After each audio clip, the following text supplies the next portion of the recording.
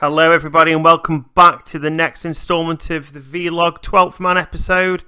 And today we're going to be talking about everything that's happening in the world of football, within reason. Not everything, and that would be a lie, but the key points, the important things in football at the moment, the big talking points. And first on my list is Alexis Sanchez and his potential move to either Manchester United or Chelsea. Now, Manchester United have offered Henrik Mkhitaryan as a straight swap for Alexis Sanchez. Will Manchester United fans be pleased? I would say that they would be fucking bouncing, to be honest with you.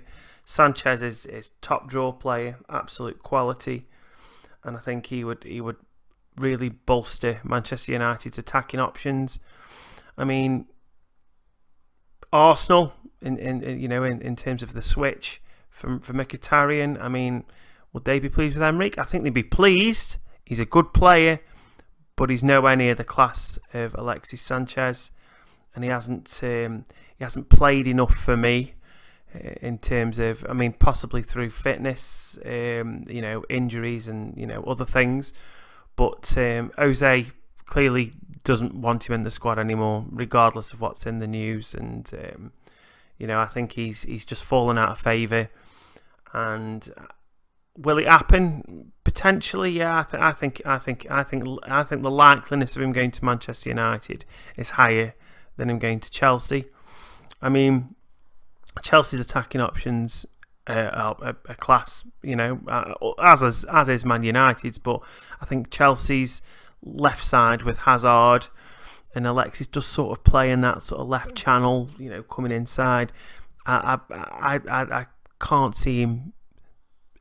I can't see Hazard losing his place in that team, personally, unless he takes Sanchez up front, which means dropping Morata.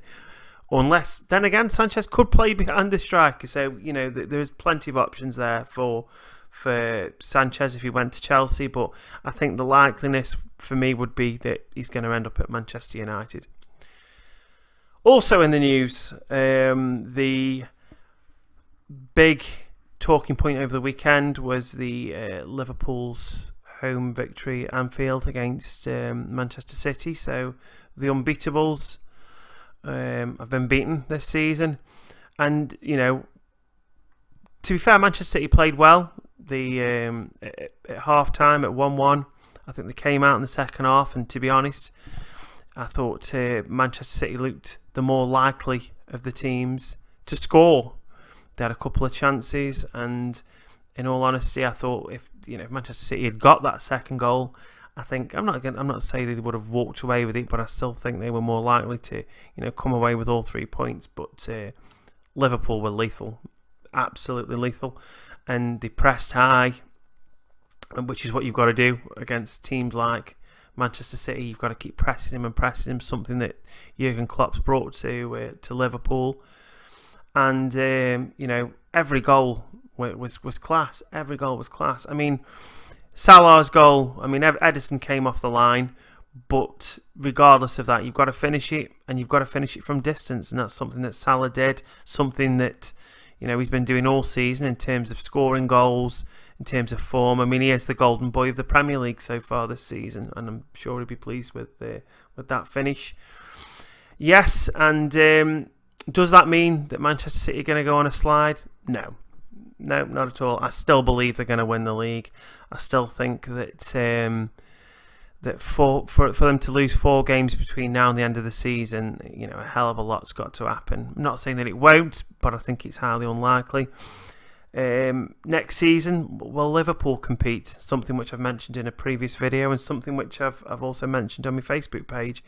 I think that they will, if they can just, it's that same old story, strengthen that defence, and they will be a force.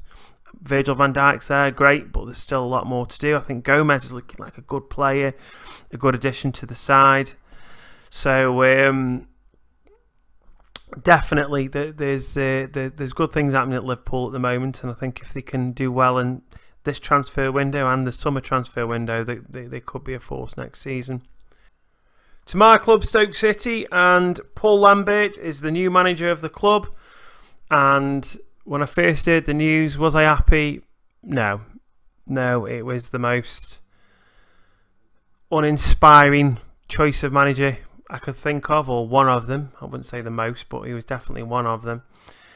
But when you stop and you have time to reflect, and you know, the fans at Old Trafford on Monday night, you know, shouting his name and, you know, fully getting behind him, it just makes you think, you know, you've got to support your club, you've got to support whoever comes in. I mean, over the years, as a Stoke fan, we've had some decent appointments, but we've also had some shit. Please see, you know, Chip Bakes, Steve Cotterill, Chris Kamara, you know, Johan Boskamp, in honesty. But anyway, Paul Lambert, I think him coming into the club now, you know, I think he knows what he wants from the squad. You know, he said in the conference he was happy with his attacking options, which is great, and he also was happy with the defensive options we've got. I think he was just saying that we're lacking in confidence, something which, I mean, is plain for everybody to see, and we're lacking in a bit of discipline, which he's absolutely bang on with. So he needs to change that. He says he's going to change that. Hopefully he'll bring in a couple of signings. I mean, I know he's already spoken about players like Mbule, who are out on loan, and Bojan, who potentially could come back in. I think Bojan is more than likely going to come back in January. Mbule, possibly, you might say, you know, you stay where you are till, you know, the beginning of next season, and then we'll look at things then. And hopefully he's going to turn the fortunes around of the club. That's what I'm hoping anyway. I mean, I know there's quite a few fans out there that find it fucking hilarious, and they think, oh, you know, you're definitely going down, which they're entitled to think, you know. And like I say, when I first heard the announcement, I thought, shit, we're going to be in trouble this season. But with a new manager brings new hope, and I'm hoping that he can keep us in the Premier League this season. And we'll have to just wait and see. This is only a short video today, so if you've enjoyed this video, please like and subscribe in the description box below, and I will see you next time. So have a good one. See you soon.